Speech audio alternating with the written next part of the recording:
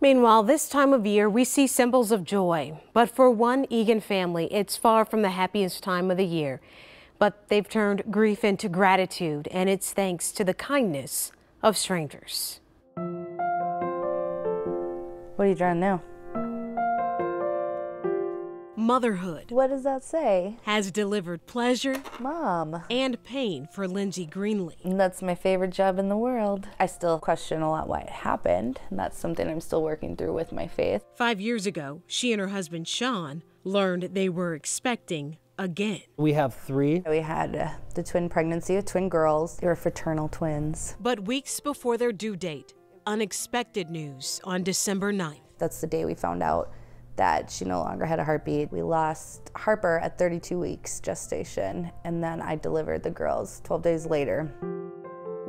Lindsay and Sean said goodbye the same day they met Harper.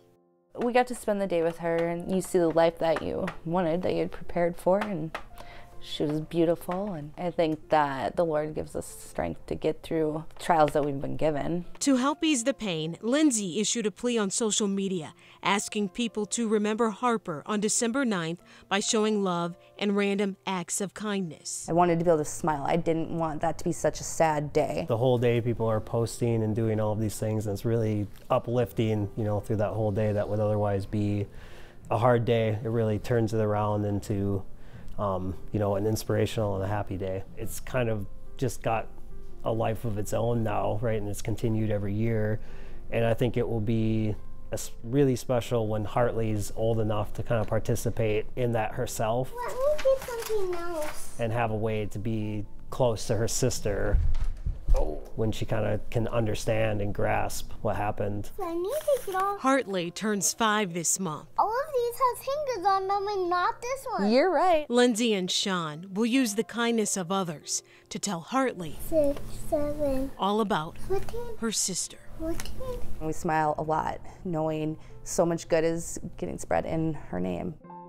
Good job.